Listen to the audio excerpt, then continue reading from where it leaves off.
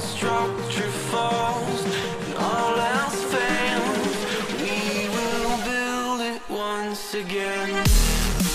What's up guys, so I've been recently asked to bring out my ranked games, and while this isn't solo queue, it's still a ranked game, team ranked games 5v5, a lot of communication, a lot of working together. So while I'm still indecisive what to do with my solo queue, so I should just make tips and tricks or full commentaries or possibly both, I decided to bring you this one, which was played recently, like 2 or 3 days ago maybe, I don't quite remember it. Still, I'm up against a crit plank. It's a very difficult lane. There's like nothing that I can do early. The only thing that I can do is like take Qs to the face, let my health just go down, and yeah, get behind in CS, everything. And as you can see, I brought a flask and 3 health pots because I just really want to stand against a crit gangplank. Something that you gotta know, guys, is that when you are behind, you can call for help for your jungler, and also you can capitalize on your opponent's mistake. As you can see, Gangplank has been wasting a lot of Qs on me, and I have sustain, which means at some point he gets out of mana like this, and I can fight him and smack him with my cane, and he's dead. So very important, even though you are behind doesn't mean that your situation is actually lost. With a gank, with a little mistake from your opponent, as long as you can capitalize on that, it's done. It's like it doesn't put you ahead of him, but it helps you recover a lot of what you lost. And as you can see, he has 42 CS, I only have 16, so something that you gotta know, guys, it's you gotta have walls in this game. I had a chain vest, and I decided to test if it was enough to trade with a great gangplank. Unfortunately, it was incredibly stupid of me to try to face him while I was level 5 and he was level 6, which almost ended up in me dead, but I managed to escape, thank God.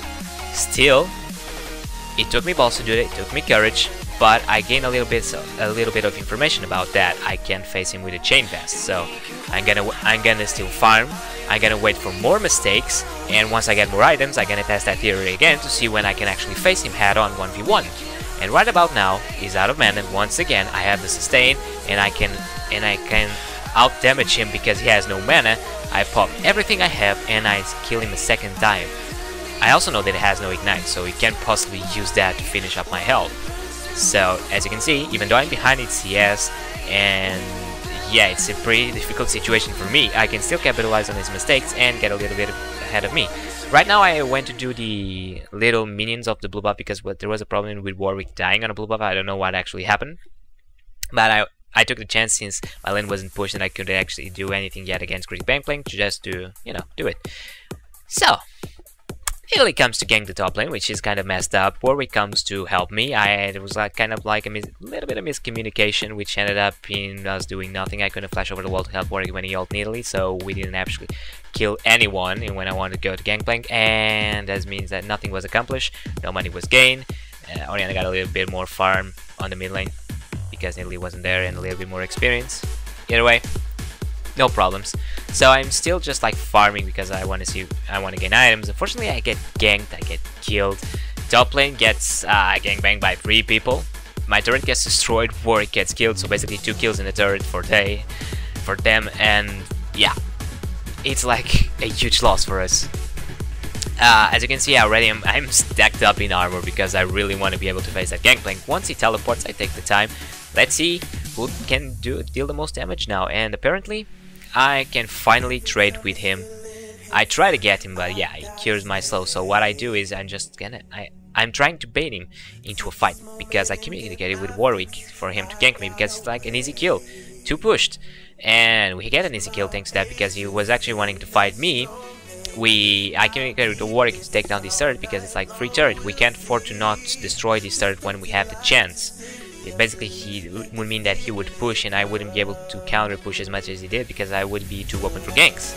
So he took down the turret, it's an objective, more gold, it's pretty good for us. I do walls because I do really need the stacks on Nasus, right?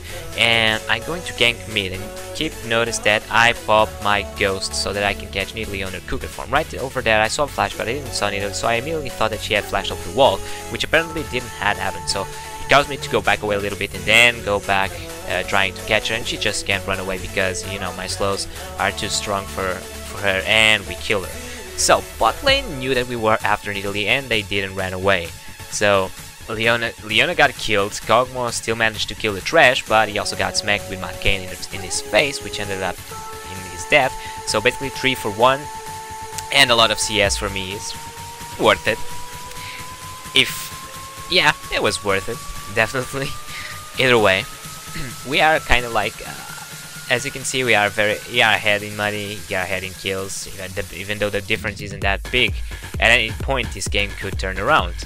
As you can see, they got 1 turret. It's 4 guys. I can't defend it myself, so they got another turret. Bot lane is trying to split push to compensate the losses that we just suffered.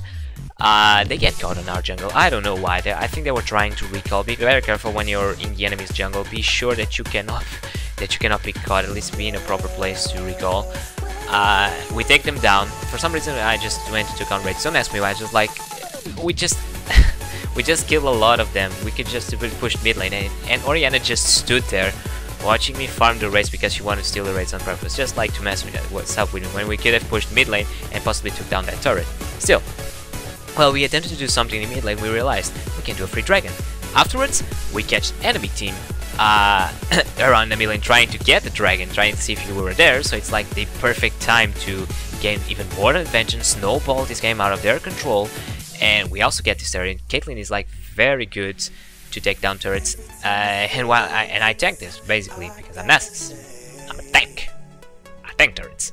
Either way, I went to raids to gain a little bit of HP. Then I noticed that top lane is getting a little bit too much push, so I went there and I'm farming that because I really want the stacks and the money. And basically, yeah, that's just what I did. I recall, as you can see, I already have the Frozen Heart, I have the Random Zone, and I built Shin. You might be thinking that on Nasus I built the Frozen Gauntlet, but yeah, I'm not such a... It's not like I'm not a fan of Frozen Gauntlet, I simply have a fetish, let's say, for the Trinity Force on Nasus, because I think it's just damn strong. Although, if you had trouble catching the enemies, or if you really need defenses, then or if you just prefer it, then please build the Frozen Gauntlets. Please. It will help you. It will help you a lot. It's just in my case, I'm ahead. The defenses I like already built. They can do almost no damage to me. And so Trinity Force. Yeah, definitely Trinity Force. Like one of my favorite items for Nasus, so it's just my choice. So Zed ults Caitlyn, he tries to kill her, not enough damage. Then we get ourselves a Leona, but she's so tanky that we can't do anything. We still try to get there, but yeah, it's way too dangerous. Thanks to my ult, I recovered a lot of health, but I'm almost out of mana. But check out, Orianna ulted 3 guys on those bushes. They started chasing. She almost gets killed because of it. I smack these guys in the face. She gets a nice triple kill and a clutch shield, a beautiful clutch shield saves herself from dying. And we also catch on immediately, so it's basically 4 kills. And I wanted to push this lane, but unfortunately it's very good at pushing lanes. I have no mana to counter push that, so we just did red. I see some farm on top lane. I farm for a little bit of extra cash. I go back base and I do the phage. So as you can see, I'm already a beast. I have a lot of health, even though I started so bad. I started with a lot of CS difference. I was very far behind. I couldn't farm. I couldn't do anything. The only thing that I could do was capitalize on the fact that Gangplank wasted a lot of mana to a point that I could sustain myself, gain a little over HP, and he couldn't do anything more. So that was just basically it, guys. And now we are pushing, trying to end this game. Nidalee gets caught, and me, without any worries in the entire world, I just tanked the 2 turrets, smack her in the face with my cane, destroy her, take my time to destroy this inhibitor while the rest of my team takes out the turrets. And we take down this area, and this is hilarious. Zed ulted Caitlyn, but it ended up on top of the trap that she had placed. So yeah. Either way, the game is over. This is what happened. I hope you have enjoyed, guys. If you want to see more, please subscribe. You have more videos there to watch. Share it, as it helps my channel grow.